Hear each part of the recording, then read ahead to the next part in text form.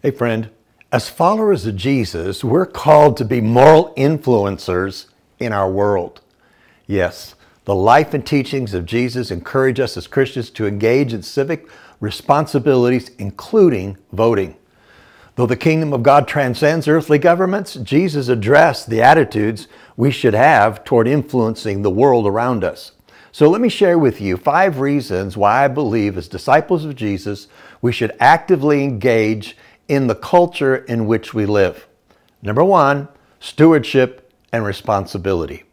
Jesus taught the importance of responsible engagement with the world.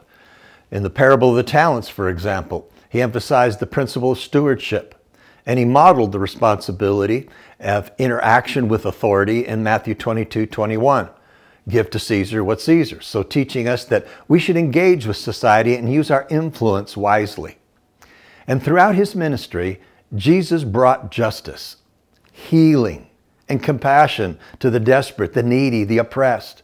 He stood for the vulnerable, the sinner, the poor, the sick, and those on the fringes of society. You read that throughout the Gospels. So voting allows us to support policies that reflect Jesus' heart for justice and care for the vulnerable, ensuring that their voices are heard in the political arena. So Jesus invested in his disciples, preparing them to carry forward the mission of the kingdom. He demonstrated the importance of influencing and discipling others for good, knowing that his message would impact future generations. In the same way today, we can help shape the future by advocating for leaders and policies that reflect God's kingdom and his principles. It's very important. So, number 2, the reason we should be engaged in politics is that we're salt and light. Jesus teaches us as Christians, we're the salt of the earth and the light of the world, Matthew 5.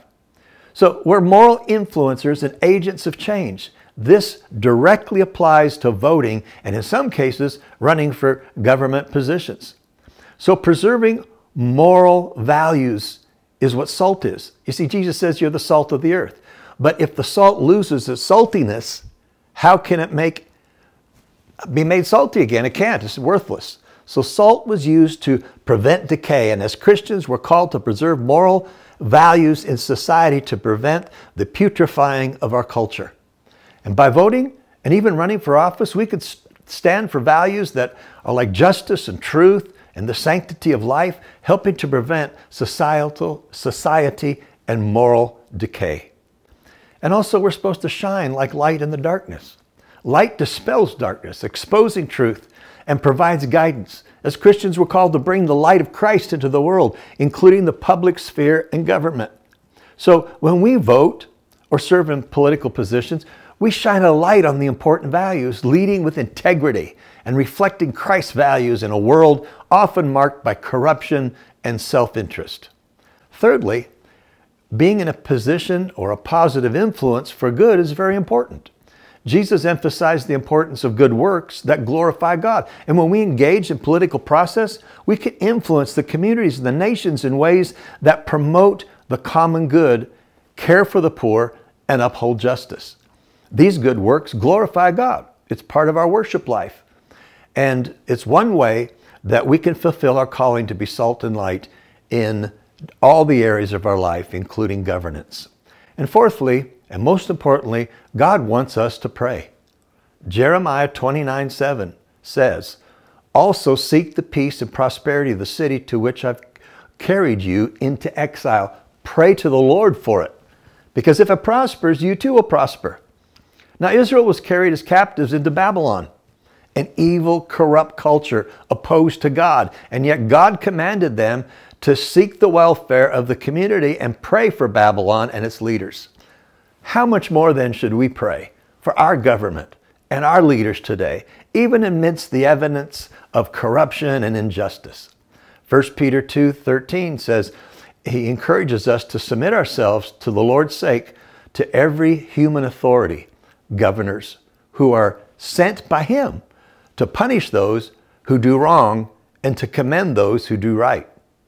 Even when the law is unfair or difficult to follow, we're called to engage respectfully with the governing authorities. And this includes voting and participating in the political process. Proverbs 31:8 says, "Speak up for those who cannot speak for themselves, for the right of all who are destitute. Speak up and judge fairly. Defend the rights of the poor and the needy." That's a command. So as Christians, we must be advocates for justice and the rights of the marginalized. Voting and political involvement give us the opportunity to defend the helpless, the unborn, the exploited, and those oppressed by unjust systems. And Romans 13:1 says, "Let everyone be subject to the governing authorities, for there's no authority except that which God has established." Now, that's hard to obey. I mean, that's hard to get our mind around, especially when the authorities are unjust and their laws don't make any rational sense. We're reminded that God has allowed certain authorities to exist for His purposes. So instead of passivity, let your voice be heard. We're called to be peacemakers who respect and engage in the governance structures God has allowed. So here's my challenge. Jesus calls us to be salt and light, encouraging Christians to actively engage in the political process. So whether through praying, voting, or running for office. So by doing so, we preserve moral integrity, advocate for justice, and lead others toward truth and righteousness. Our participation in civic law reflects our kingdom values and is an opportunity to be faithful stewards of the society God's placed us in. And the first step toward voting is to make sure you're registered. So in Texas, you got to register by October 6th. And here's where you can register for any state.